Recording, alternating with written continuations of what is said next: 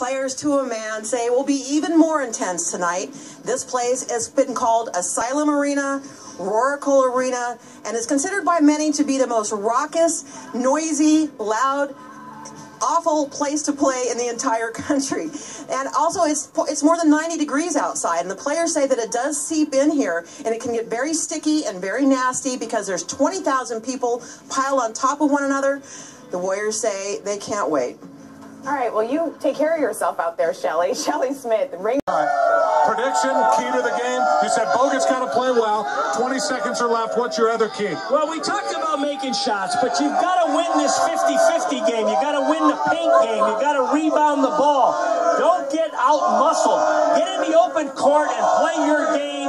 And oh, by the way, let's make shots. Good job, Saint.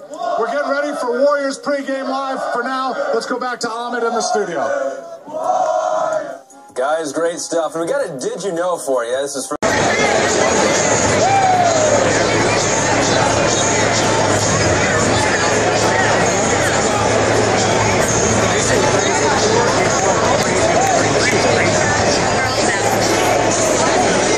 Yeah, let me see that.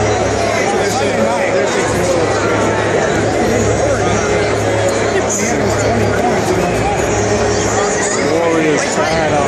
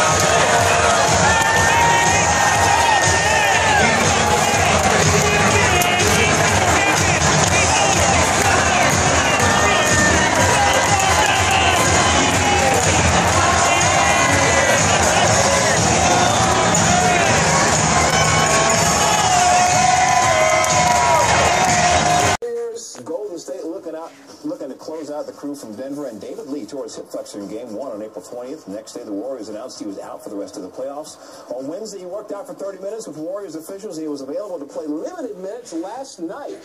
So David Lee back, and he talked about the whole process. Yesterday, I had all the doctors at the facility and had our coaching staff there and showed enough on the court that coach let me coach, and our medical staff gave me the hesitant green light, more like the yellow light.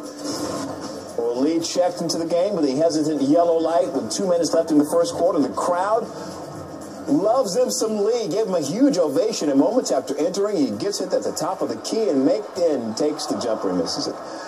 Coach Mark Jackson said it reminded him of something. Listen to this. I guess the New York City in me, the Willis Reed impact as a kid really played a role, because not only did I put him in, but I ran a play for him, for a shot, just about where Willis hit his shot. Now what's the difference though? Mine rimmed in and out, and his went in. Yeah, that's true.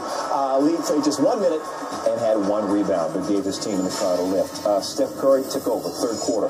Been averaging over 13 points in the third. The Warriors wins this series, and he was on fire again last night in the third. Coach Jackson had some inspirational words for young Mr. Curry. When we were down in that first half, I pulled him aside and said, there's going to be a point in this game where you're going to take over because you're the best player on the floor. And what will happen is everybody else will follow. And sure enough, that's exactly what took place. Curry with 14 of his 22 points in the third. Warriors outscored the Nuggets by 13, took an 11-point lead into the fourth quarter, and it was all flowing the Warriors' way in the fourth quarter. Coach Jackson could sense the moment in the fourth. If somebody told you way back when that we got 12 minutes to play, that if we take care of the basketball and we rebound, we go into the second round, you probably would have told them they're crazy. Well, guess what? They know they're crazy. But we got a date. Let's handle our business. All right, but it wasn't easy. The business got a little crazy. Warriors up 6. Jared Jack and Curry get crossed up, and he turned it over. Steph's like, yeah, my bad. Nuggets with the ball. Andre Iguodala for 3. It's a 3-point game. Oh, no. 2-point game with 30 seconds left. Klay Thompson going to inbounds away. Nuggets with a chance to tie or take the lead. Ty Lawson gives it to Wilson Chandler. Drives, layup, missed it. Follow, no good, out of bounds. Warriors, whew, that was close. We almost got messed up. They hang on to win. Game 6, 92-88. Will face the Spurs in the next round.